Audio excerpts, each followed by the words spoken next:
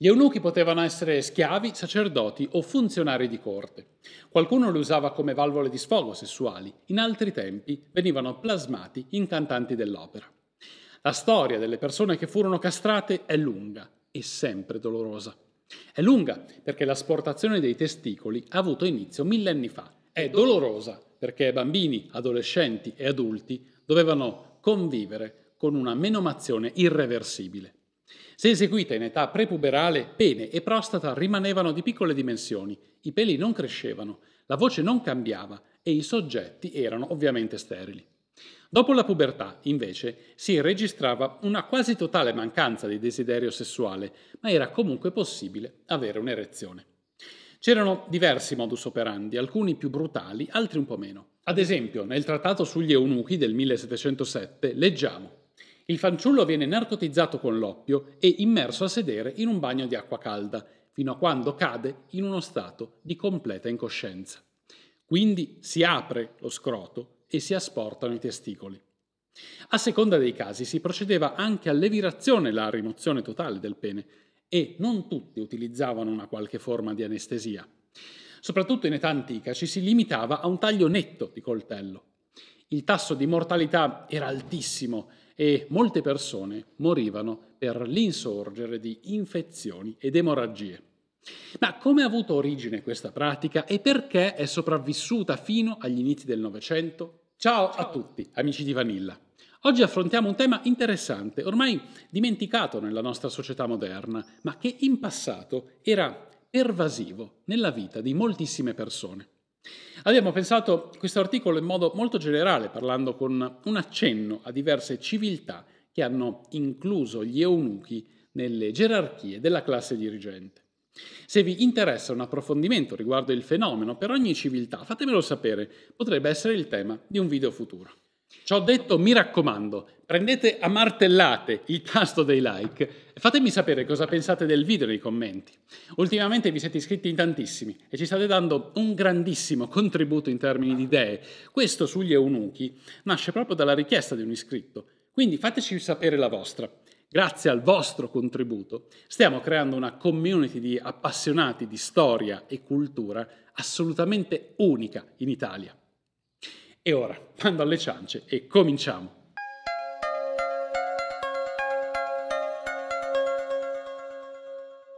La prima comparsa documentata della castrazione è datata fra il 1450 e il 1250 a.C. In caso di rapporti omosessuali, la legge degli Assiri prevedeva l'asportazione dei testicoli, ma fu solo nell'antica Cina che l'evirazione si trasformò in un fenomeno di dimensioni considerevoli.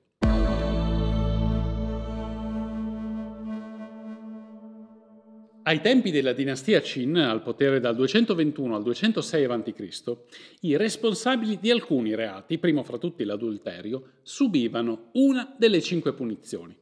La quarta, il cosiddetto gong, colpiva sia il condannato sia i suoi parenti più prossimi, come figli e nipoti. La tradizione voleva che la progenie di un criminale si interrompesse per sempre e quindi si procedeva all'evirazione e alla riduzione in schiavitù. Ciascun eunuco doveva custodire i propri testicoli in un sacchetto per poi farsi seppellire con esso. Senza sarebbe rimasto incomplesso anche dopo la morte e non avrebbe potuto reincarnarsi. Col passare del tempo, gli eunuchi si guadagnarono la fiducia degli imperatori e ottennero diverse cariche politiche e amministrative. Si pensava che l'impossibilità di generare figli li rendesse innocui e malleabili, servi fidati che non avrebbero mai ordito dei complotti per appropriarsi di cariche per sé e per i propri figli. A partire dal 907 d.C., con l'avvento della dinastia Liao, divennero anche i guardiani delle donne degli harem, un'occupazione che nell'impero ottomano farà scuola, ma di questo ne parleremo fra poco. Nel 1402 Yongle mise a ferro e fuoco Nanchino e spodestò suo nipote, l'imperatore Jianwen. I funzionari di corte e il popolo lo consideravano un usurpatore e, per affermare il suo diritto al trono, ordinò la costruzione della città proibita, dove si circondò solo di persone di cui poteva fidarsi, primi fra tutti gli eunuchi. La castrazione familiare si diffuse su vasta scala. I padri di famiglia facevano evirare i figli per mandarli a Pechino in cerca di fortuna, o erano gli stessi giovani che decidevano di sottoporsi all'operazione.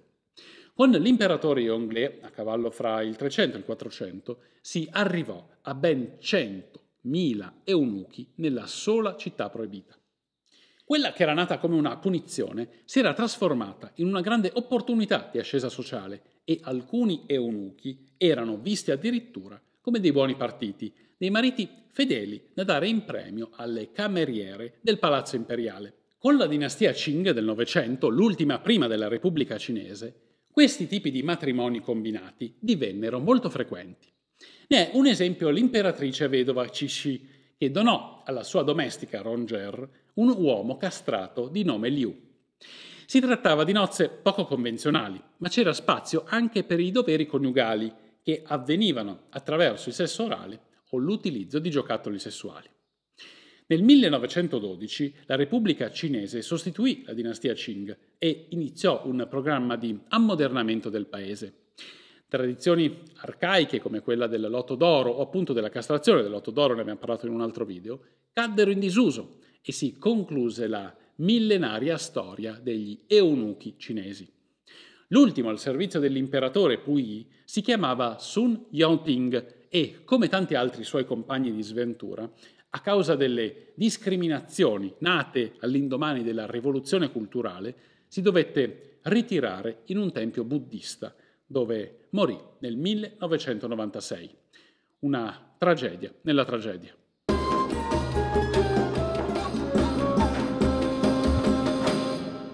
La castrazione era diffusa in molti altri paesi, non solo in Estremo Oriente, e nel mondo musulmano trovò spazio solo qualche secolo dopo rispetto a quello cinese a causa di un divieto di Maometto. Quando si scoprì l'utilità degli eunuchi, i precetti del profeta passarono in secondo piano e iniziò una tratta di schiavi che andava da Samarcanda a Baghdad, passando per il Cairo e Bisanzio. Nella residenza dei sultani, il palazzo di Topkapi a Istanbul, si svilupparono due classi di eunuchi, i neri importati dall'Africa e i bianchi di origini caucasiche o baltiche. I bianchi, il cui capo era il Capi Agassi, fungevano da intermediari fra il sovrano e il mondo esterno e prestavano servizio nella scuola di palazzo e nelle residenze private. I neri erano i domestici e i supervisori dell'harem imperiale. Il loro capo si chiamava Kizlar Agassi, anche detto maestro delle fanciulle, una delle figure di corte più importanti, perché la sua vicinanza al sultano e alla valide sultan, la madre del sultano, gli garantiva una posizione di grande prestigio, seconda solo al visir. Fino al regno di Solimano il Magnifico le due cariche si equivalevano, ma con la sua morte ebbe inizio il periodo del sultanato femminile. Molti dei successori di Solimano si rivelarono poco adatti a gestire la politica dell'impero e di fatto le loro madri detennero il potere, ma la figura che aveva più confidenza con la valide sultan era proprio il Kizlar Agassi, che a livello di importanza soppiantò il Capi Agassi.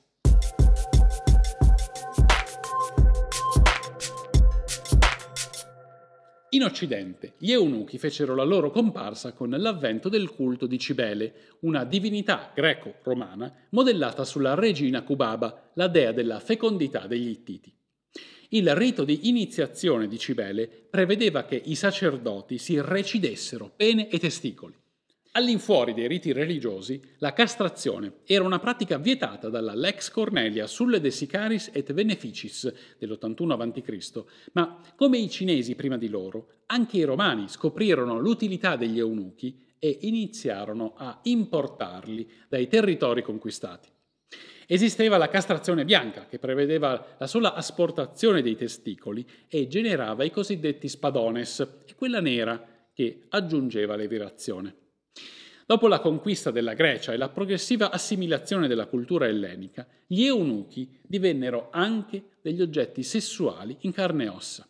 Le matrone apprezzavano i rapporti con gli spadones che, ricordiamolo, se castrati dopo la pubertà, potevano comunque avere un'erezione, perché la loro sterilità le tutelava dalle gravidanze indesiderate. Quanto agli uomini, L'omosessualità era una pratica diffusa, ne abbiamo parlato in un video dedicato alla sessualità nell'antica Roma, e gli eunuchi erano delle perfette valvole di sfogo. Un caso emblematico fu quello di Sporo, anche questo è il suo video dedicato. Nel 65 d.C. la moglie di Nerone, Poppea Sabina, morì e l'imperatore ordinò di trovare qualcuno che le assomigliasse. Quel qualcuno era un giovane liberto di nome Sporo. Nerone lo fece castrare, lo trasformò in una donna e lo sposò. Al di là dell'ambito sessuale, gli eunuchi ricoprivano quasi sempre la carica di prepositus sacri cubiculi, tradotto dal latino responsabile della sacra camera da letto, che aveva accesso a tutte le camere da letto del palazzo imperiale e, come il capiagasse ottomano, fungeva da intermediario fra il sovrano e il mondo esterno. Li si sceglieva per i soliti motivi, niente testicoli, niente ambizione personale e fedeltà assoluta, ma non sempre andava così. Basti pensare ad Eusebio ed Eutropio, i prepositus di Costanzo II e di Arcadio, che interferirono a più riprese negli affari di Stato dei rispettivi imperatori.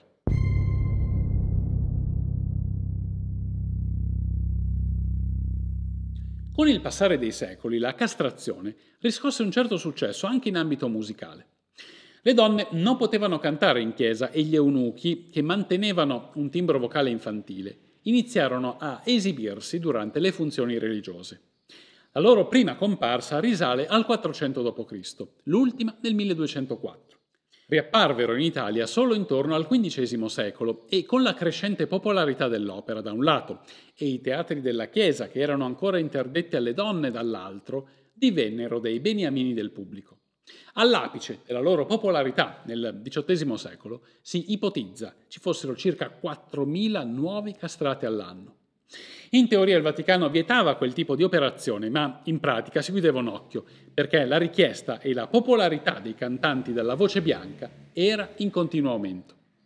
La maggior parte erano orfanelli o bambini poveri e la castrazione non era quasi mai una scelta volontaria. Una delle poche eccezioni fu Carlo Maria Michelangelo Nicola Broschi in arte Farinelli, che per anni dominò la scena teatrale europea e, a differenza di molti suoi colleghi, proveniva da una famiglia agiata. Ovviamente non serviva solo l'asportazione dei testicoli e dopo l'operazione erano necessari anni e anni di studio in conservatorio. Chi non riusciva a sfondare finiva a cantare nelle chiese o si dedicava all'insegnamento, ma chi approdava in teatro diventava un artista di grande successo, con tutti gli annessi e connessi. Al tramonto dell'Ottocento i gusti del pubblico cambiarono, l'opera perse il suo appeal e senza la prospettiva di grandi guadagni, le famiglie smisero di far castrare i propri figli. Papa Leone XIII proibì l'ingaggio di nuovi eunuchi nel 1878 e diminuì le esibizioni di quelli ancora in servizio in Vaticano. L'ultimo cantante castrato del coro della Cappella Sistina fu Alessandro Moreschi. Nel 1902 la Gramophone and Typewriter Company di Londra registrò una sua performance e ciò lo rende l'unico artista della sua categoria la cui voce è giunta alle orecchie di noi contemporanei. Questi nastri di inizio XX secolo sono la testimonianza di come la castrazione sia sopravvissuta quasi fino ai giorni nostri. Che fossero adulti, adolescenti o bambini, un giorno qualcuno prendeva un coltello e mutilava il malcapitato di turno. Così si punivano i criminali, si creavano servi fedeli e mansueti, funzionari di corte, guardiani degli harem e cantanti dell'opera. Per fortuna, oggi tutto questo è solo un ricordo, non troppo lontano, ma pur sempre un ricordo.